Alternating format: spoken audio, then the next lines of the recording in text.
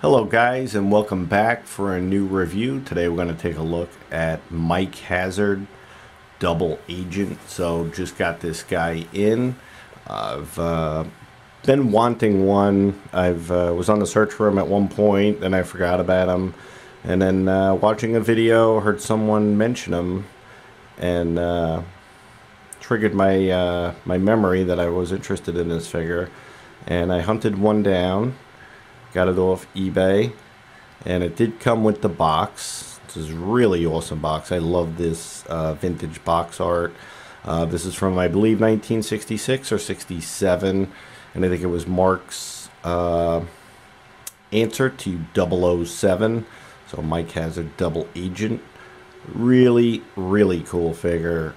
I can imagine getting this back in the late 60s. A kid would be thrilled with the amount of accessories this guy comes with. Mine is not complete, but he does have a few of the accessories, and here is Mike Hazard himself. The figure is in really good shape. It looks like it needs very minor cleaning on the face. The eye on the figure looks like there's something going on, and I might need a little bit of paint touch-up for the hair.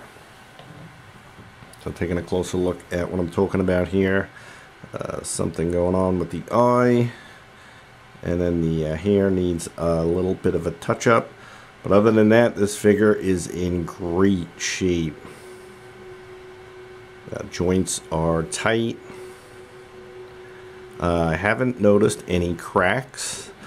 It's amazing the hands are still pliable with these MARX figures. It's great. But yeah, let's go ahead and see if we can clean him up just a little bit, fix his hair rubs, and then we'll go over what he came with. So it looks like Mike's got a little bit of an eye infection. Let's see if we can't clean this out just using some water. I'm hesitant to use rubbing alcohol because I'm not sure how this paint will be affected by it.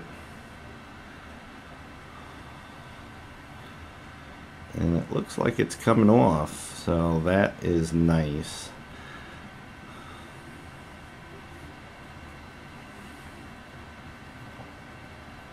So that solves that, which is nice and simple. Little water on a Q-tip. Can't complain about that. He's got a little bit of grime on them. It's always a good idea to clean used figures when you get them, because you don't really know who's handled them and how. So just clean them up a bit.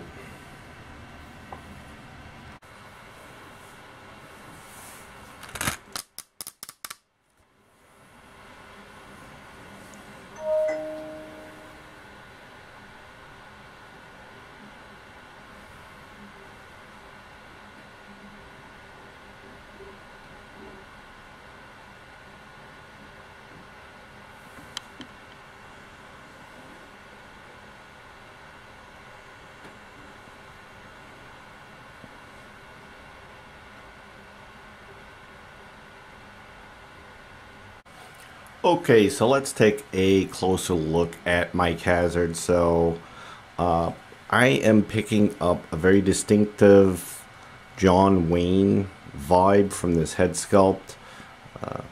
Haven't really don't know much about this figure, but I definitely can see some John Wayne in the sculpt.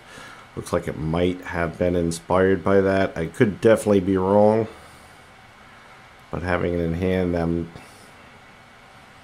picking that up.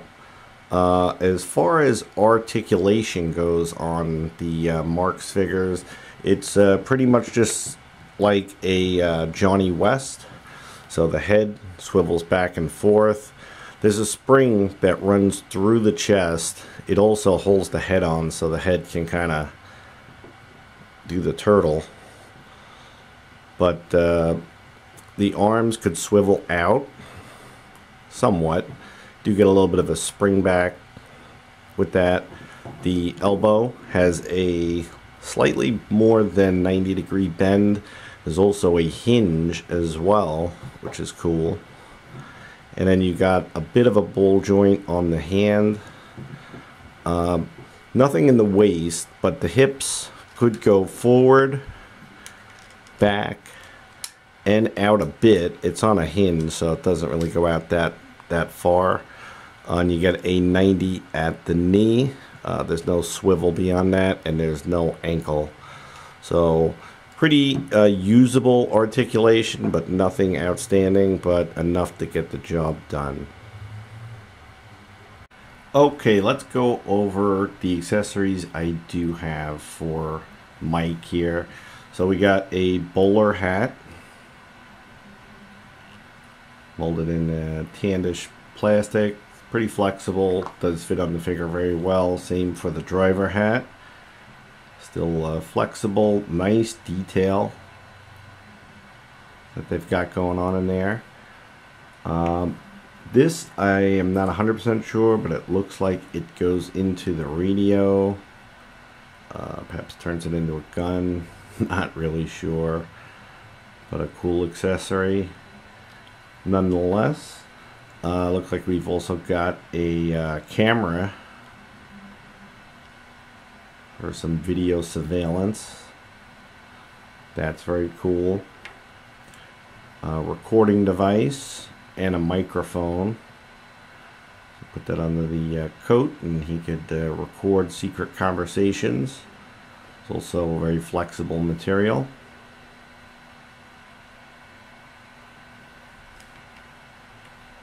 Comes with the Derringer. Not sure if that's flashing from when it was originally molded or if it's just meant to make it a little easier for him to hold. That's a pretty cool little accessory.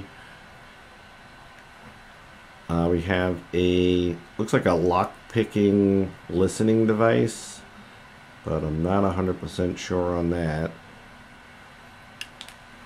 Just got a belt. Got a lot of loops on here, so I'm sure you could hook up a lot of his equipment. Then he has two suitcases. This is the exploding suitcase. Looks like it would still work. Basically, I think you put a cap in here. And you can see there's something you could stick in there to lock this in place. And then once it's removed, boom. So that is pretty awesome. Definitely got a old-time vintage feel to it. Looks like an old doctor's bag, but that's that. And there's also a booby trap suitcase, and I'm not sure how this one works because it looks like it's missing quite a bit of parts, but it does function well as a suitcase. There's a cutout here as well. And then last, let's take a look at his famous trench coat. Okay, so here's the trench coat. MARX designed, made in Hong Kong. It's a little wrinkly, but it's actually not dirty. I don't know how it's showing up on film, but it's in pretty nice shape. It does look like it needs a little bit of ironing. It's got some nice detail. It does have buttons on each sleeve. And it's got some secret pocket deals. So if you take a look here, this is a functioning pocket. So you can actually stick things into it.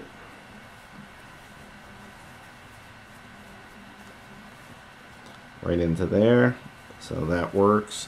This one, it looks like he could access, perhaps these are pockets as well, the way it's sewn, for a ton of his gear. So he's got all of these secret compartments in the trench coat. A really, really cool piece. Okay, so Mike Hazard, in conclusion, it's my favorite MARX figure. I don't really own much from MARX. I do have the Viking, and I recently picked up a Johnny West after having Mike Hazard in my collection for about a week. So the premise behind this figure, the double agent, a spy, I think this is the coolest MARX figure ever made. Again, I don't have much, but from what I do have, which is Mike Hazard, this figure is awesome. I love the sculpt, the figure. The weight of a MARX figure too is also pretty unique. So they're very solid. It's made of a poly plastic, so he's got a weightiness to him, which is pretty cool. I would love to have all of the accessories to go with Mike, because that's where I think a lot of the play value comes in with a figure like this. Just so many gadgets and basically finger food for you to enjoy, changing costumes, changing, he's got masks, he's got wigs, glasses, false noses, just that late 60s era Cold War spy aesthetic that goes with this figure, along with the amazing box art that he came with. It's just a real treat. I really like this figure. I am thrilled to have Mike Hazard in my collection. I hope you enjoyed a quick look at him. As always, guys, thanks for watching, and until next time.